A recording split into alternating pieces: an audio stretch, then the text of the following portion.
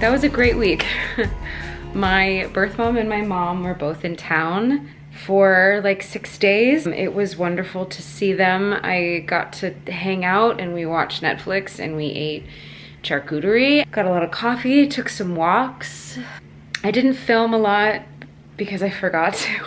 I'm currently packing, as you can see. Currently packing to go to Boston. My friend Scott lives right outside of Boston and I have a free weekend. I am going to physical therapy in a second, and then I have the weekend open. And as you can tell, there's a lot of construction going on right now. And because I have the time and the okay from my physical therapist, I'm going to take a train to Massachusetts and see my friend. I think he's gonna take me to Salem, which is so exciting. I've never been to Salem. So I'm very excited to see Scott and I'm very excited to get outside of New York and see some trees and enjoy the weather. It's finally getting really cold. So that's my weekend if you wanna come along and hang out with us. I don't know how much walking I'm gonna be able to do. I'm hoping that my leg holds out. Got a little achy this week, but I gotta work on it. I gotta get stronger. So there's like, what is the limit that you push through? And then where are you like, okay, no more. That's been my challenge the last couple of weeks now that I'm allowed to jog a couple times a week again, which is really exciting. I couldn't run at all. So now that we've got some things sorted and some things stronger in my body, I'm really proud of myself. It's been a very slow process, and I am an impatient human being. But all of that being said, I get to go to Boston and see my friend, and I'm very excited. Okay, off we go. I just opened one of my bags, and I have this. You can see what that is. That is a wig cap with a bunch of pins in it. There's green on the hairline. This is an Alphaba wig cap of mine that I definitely stole. Sorry, Mary Kay.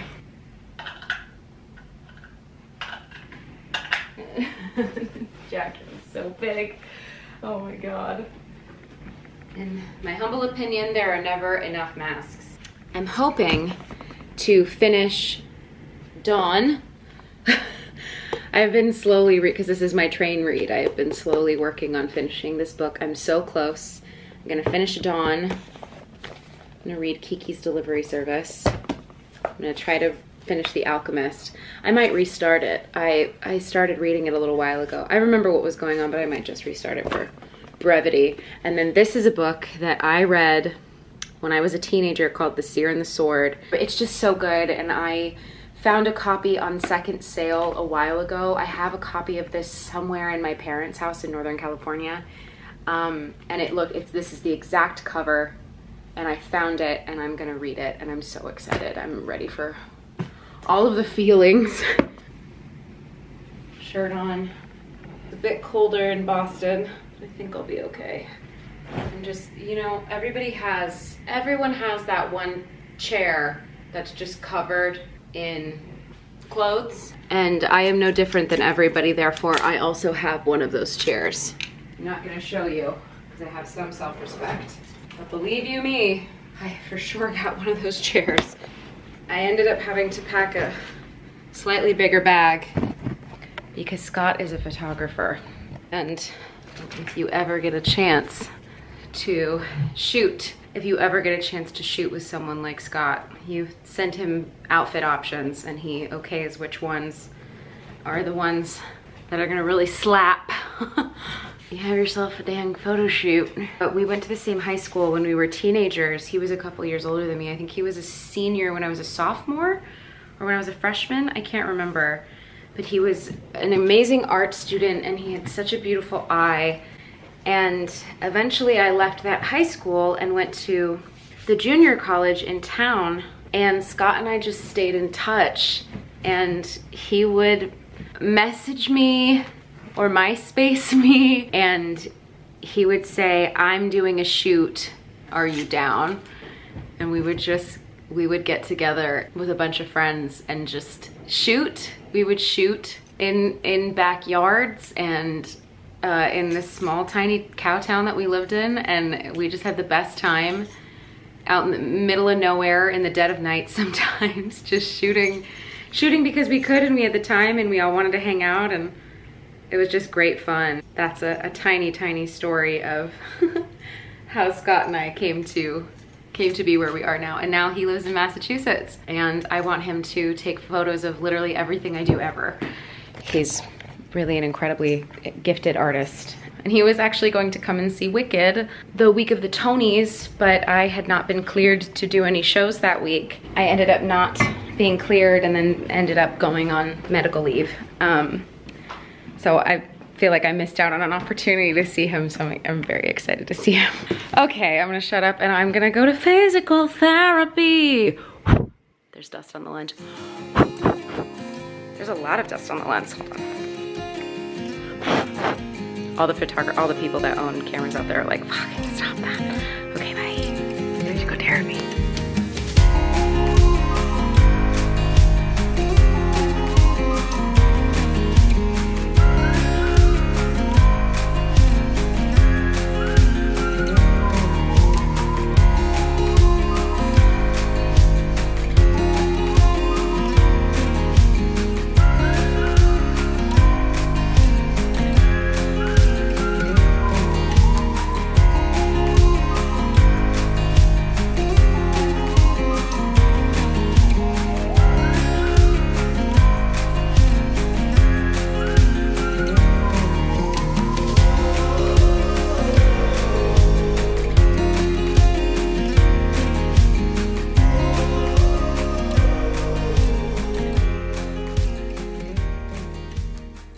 I have a TV in the very pretty common room.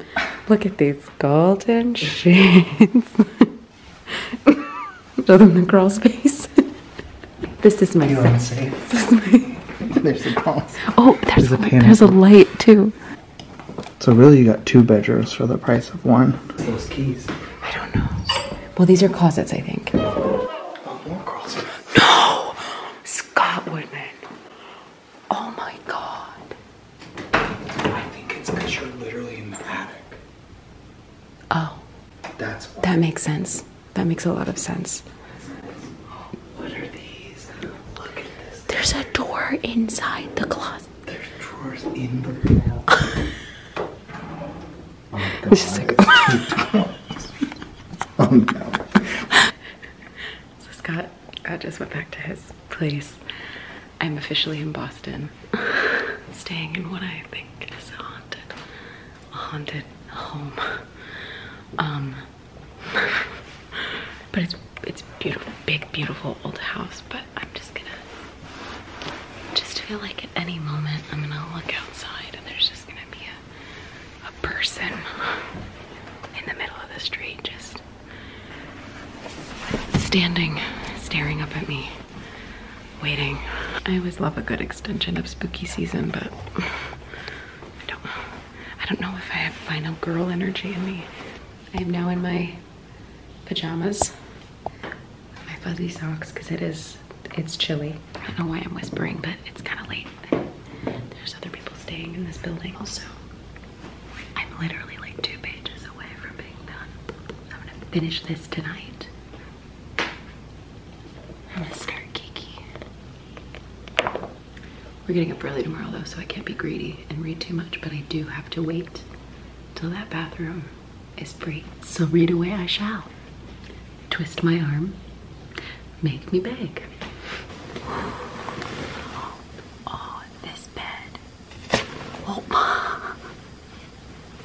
my fitted sheet just sprang loose and it scared the shit out of me.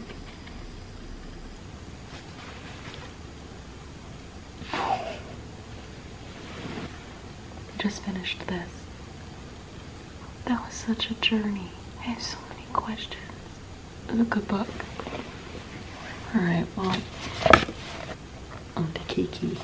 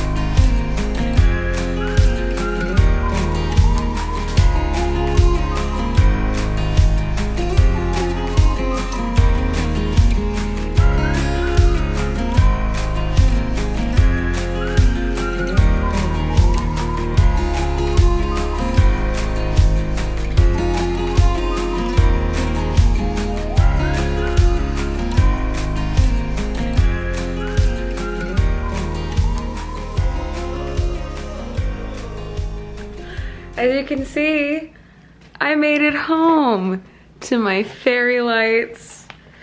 Oh, my shoulder's popping. It was really good to see my friend Scott. I know you didn't really get a lot of FaceTime with him, but I just am not used to pulling a camera out. I didn't grab my phone and film him taking photos of me. But it was, you know, who cares, I was in the moment. But he took a couple photos and started giggling and was like, just like old times. And it just made me laugh, and just a tried and true friend. Before we go, you saw a bookstore that I walked into. If anyone's in the Boston area, Postman Books was amazing. I picked up 3 books because I can't say no. One book that is kind of out of my like reading preference right now, not in a bad way. I just haven't been reading many books like this. This is called On Earth We're Briefly Gorgeous. A letter from a son to a mother who cannot read. I read the back of it and I read a couple pages and was like, oh my God, I think I need this book. And then I saw Kink. Kink is a dynamic anthology of literary fiction that opens up an imaginative door into the world of desire. And it's just about sexuality, and I don't know, I'm excited to read it. While these stories surprise and delight, their true power lies in their beautiful moving dispatches from across the sexual spectrum of interests. Kink embraces and celebrates sexuality with a bold new vision. I love it. We're sex positive here. I'd heard a couple things about this. I'd seen it on some pages, like scrolling through Instagram. I'd seen this book pop up and I love the cover. I just love, it's just like, bam, hot pink, red. I'm excited. I'm really excited to read this. And then this is in my wheelhouse. This is where my reading brain has been plugged into lately. The Year of the Witching. Young woman living in a rigid, puritanical society discovers dark powers within herself in this stunning feminist fantasy debut. Come on. I'm gonna enjoy this so much. Didn't realize I was starting a booktube. Is that what they're called? I just really love to read. That I'm excited for those books. And it's 10:43 now on Sunday and I have physical therapy tomorrow. I'm really grateful to have had some time to get out of the city. I miss my job. I miss my job so much, but I'm grateful to my friend Scott who agreed to take some time off and spend some time with me. I'm really grateful. Those are my final thoughts on this weekend. See you next week.